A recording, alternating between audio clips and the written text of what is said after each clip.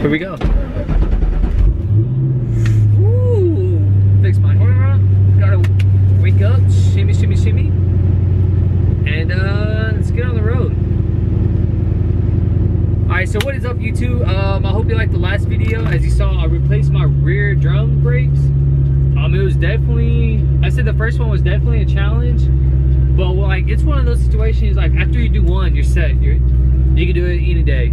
So it's quite easy, I would say. But like I said, on a scale level 1 through 5, it was definitely like a 3. It could have been easier if you had an extra pair of hands.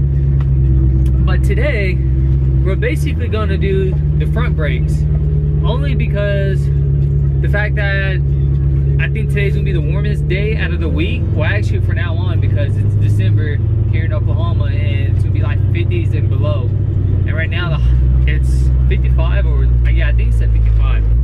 So I'm gonna go ahead and try and knock it out now when the sun's out, because the rest of the week's gonna be cloudy and windy. So today's gonna be the best day, the best opportunity to knock it out. So right now, what we're gonna do is head to AutoZone. We're gonna pick up at 5/30 seconds cotter pin because we need that.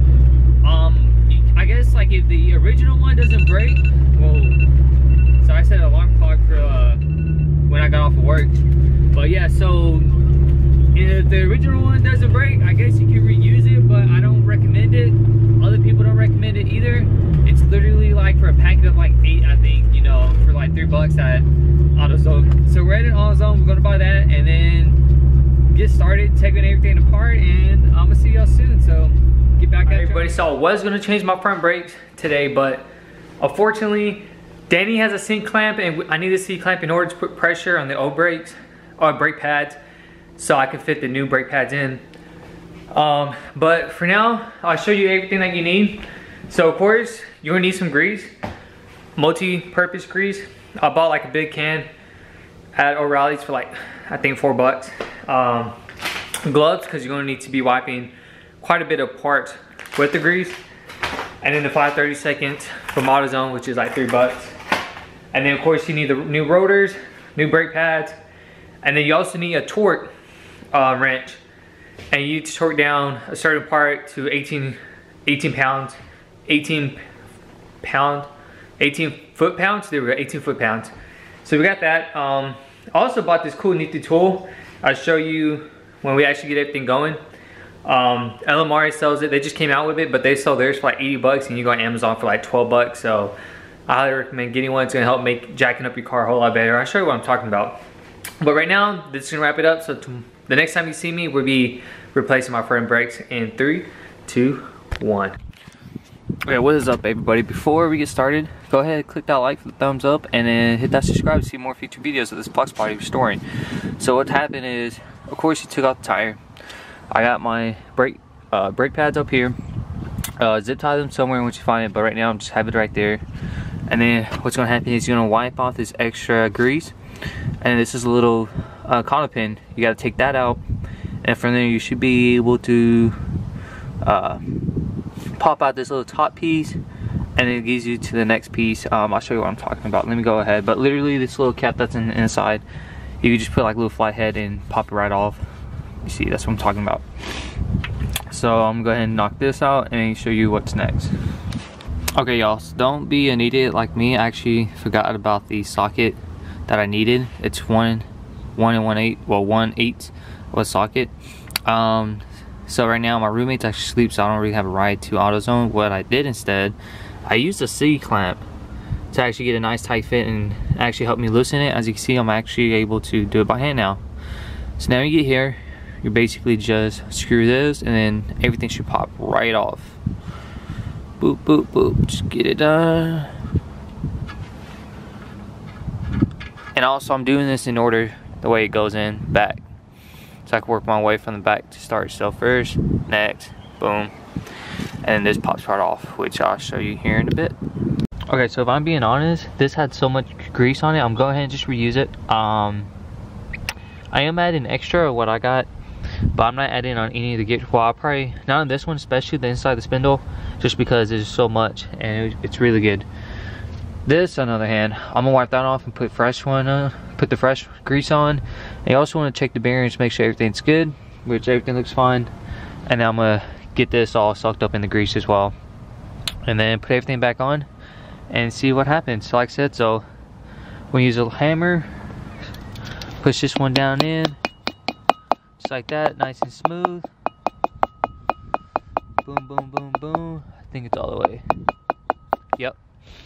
Now, what would happen next is slide it back on. And what I'm gonna do is I'm actually gonna clean this because there's a lot of buildup you can see. So I'm gonna clean that as well. And then after that would be that piece, then that piece, this and that, which I'll show you here in a few seconds. Ooh, look at that, y'all. It's nice and pretty.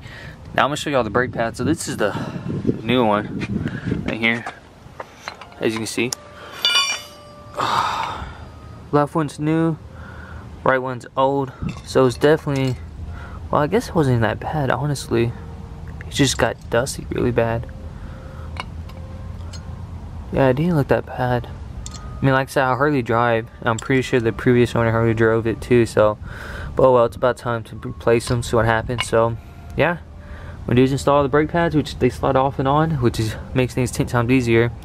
And then do the other side and get back with y'all. Alright, y'all, here we go. Back at it again. Turn it on. Need some gas too. Give it a couple pushes on the brake. Nice. Ooh, baby. Oh yeah, there we go. It's a whole lot better. So as you can see, I changed clothes mainly. I changed clothes because, you know, I didn't shower this morning. I wanted to work on my car before I took a shower, so that's exactly what I did. I know I would say that's probably like one of the worst how-to videos, so I really do apologize for that.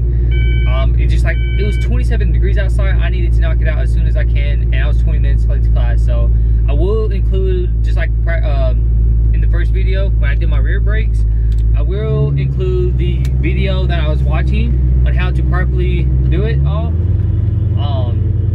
So you see it down below in the description, because like I said, I did a pretty bad job. I really do apologize for that. And right now we're just going to take it on a little drive. I'm headed to Walmart, which I live down the street from, just because I need gas, and then I'm gonna go get a pizza, because, you know, a good day's hard work. You know, if I had to say one thing, make sure, like, if you need maintenance, if you do everything yourself, if you do maintenance or repairs, make sure you do it in the summertime when things are a lot warmer, because trying to do it in the winter, it sucks.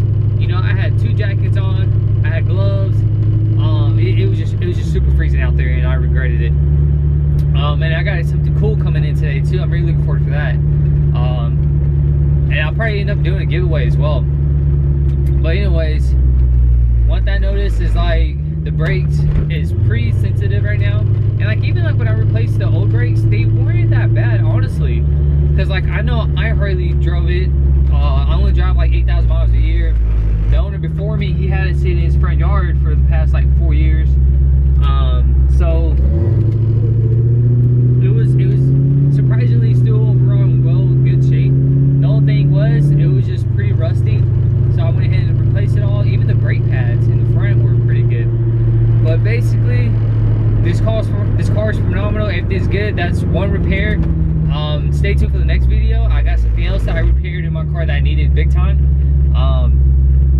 Just because, like I said, this is a cruising vehicle now. I wasn't gonna make it like pretty intense, but since it's convertible, like I said, I mentioned more in another video, my plans with this car. That's gonna wrap it up. Don't forget to click that thumbs up. If you like the video, don't forget to share with your friends. Hit that subscribe. You can see this horsepower, you know, got the car shaking. That's why my head is did it. But that's gonna wrap it up. Your boy's out. See you in the next one. Skadoosh. That girl took my shit, ooh, say she wanna slip, ooh, left me for some kid, ooh, now she on my drip, yeah, that bitch took my shit.